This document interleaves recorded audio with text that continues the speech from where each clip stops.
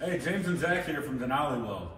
Here we are with our 2,000 watt Denaliweld jet. It's our air-cooled model. Today we're going to be welding some customer parts. So today we got some 18 gauge stainless. We're going to do some different type of applications like outside corners, inside corners, some flat runs as well, maybe some seam welds. And we can give you a look down here at our settings before we get into that. So,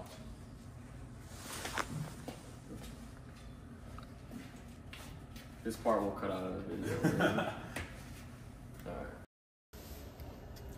Alright, so today for our settings that we're going to be running, we got laser power of 600 watts, laser frequency of 1,000 hertz, PWM or pulse width modulation 100%, wobble frequency at 80 hertz with a wobble width of 2 millimeters, and our wire feed speed is going to be at 1/2 inch per second. All right, let's get into it.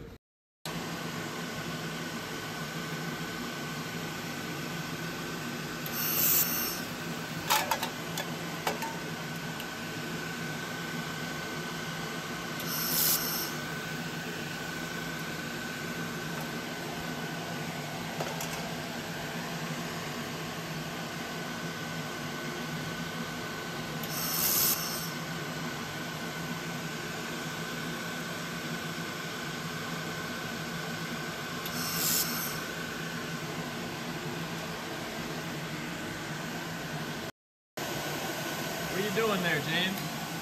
Right now I'm just making sure that our laser is in line with the filler metal so you have a proper weld. Sounds good.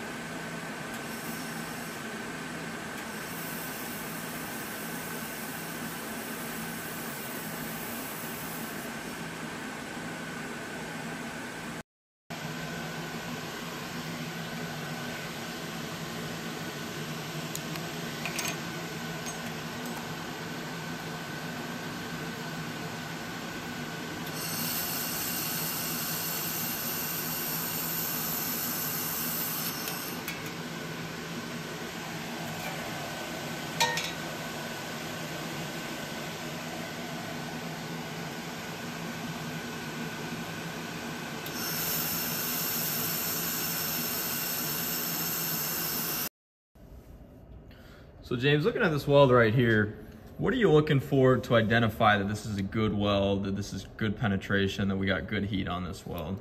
So after the weld, you're really looking for the color of your weld, and you can also on the inside of the part, on this part in particular, you'll be able to see your penetration in there just to verify that you did penetrate that joint. With laser welding, you're not really following a puddle. It's a matter of getting your settings set right and then letting the machine do most of the work for you. Great. And how can some of those settings help us in an outside corner joint? Is there anything specific that we'd want to change, or is there anything we'd want to leave alone in an outside corner application? In the outside corner applications, you're going to want to turn your wattage down maybe 200 watts from what you would typically run on, say, a T-joint, just to verify, because you do have an open root in there, that you're going to want to be able to not over-penetrate that joint and just be able to fill it up. Sounds good. So I can see here that we're running a very low wattage, about 500. That's really ideal for these thinner applications like 18, 20 gauge, things like that, correct? Yeah, that's correct. Those thinner gauge applications, they don't require a lot of wattage, just getting the machine tuned in and ready to run on them. Sounds good. Zach, so what are you looking at for the right application, right joint configuration for laser welding? So with laser, it is a little bit more specific than most general welding. Really, the size of the gap that you can fill is about the size of your wire. So in this case, we're running 035, so an 035 gap. So really an ideal joint for what we're doing would be something like this. You can see we got good fit up, minimal gap in there. On this outside corner here, we have both lands that we can kind of set that wire in, and we're able to follow this corner all the way through. So you want to go ahead and grab the gun there, James? We can kind of show them that real quick. So if you see here on camera, when you set that wire in there, in that joint, it's going to follow along these two legs of that joint. And because of that, you basically don't have to adjust your angle or anything while you're welding, and it can just push you all the way through that corner.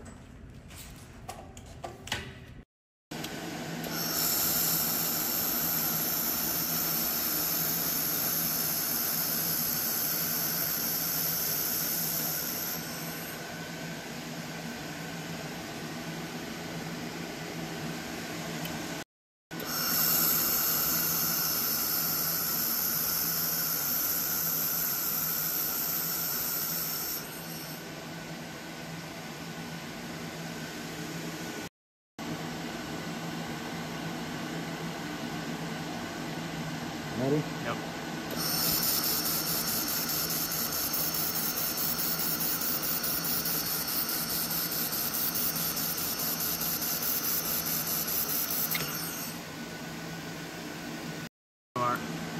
Welding.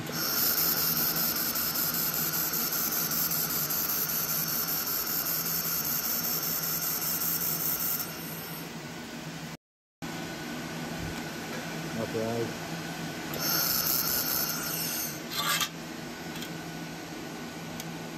Ready? Yep.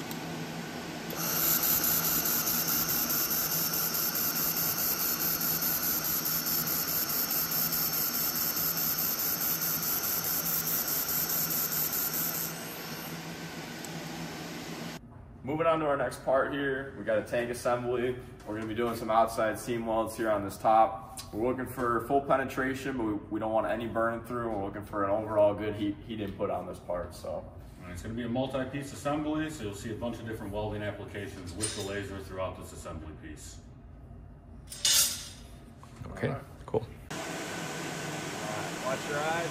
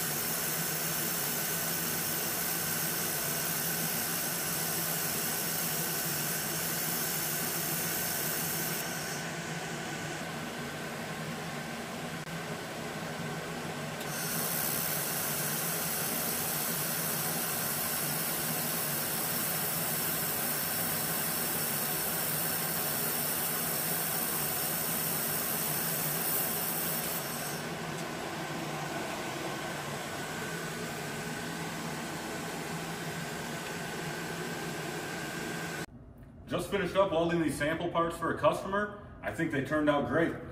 You can see here we got some good welds on here. Not too hot, a little bit of bluing on there. We did a longer seam weld run, and we also did some spot welds on these inside rails. But overall, as you can see, we got great penetration on these, great coverage on that corner, no undercut, nothing like that. So feel free, if any of you guys at home, you need some parts welded up, you're looking for a demonstration, come visit the website, www.denaliweld.com. You can find our office number on there and give us a call. We can get your parts welded up, we'll give you a quote, we'll get you guys set up. Thanks again, and me and James hope to see you guys next time.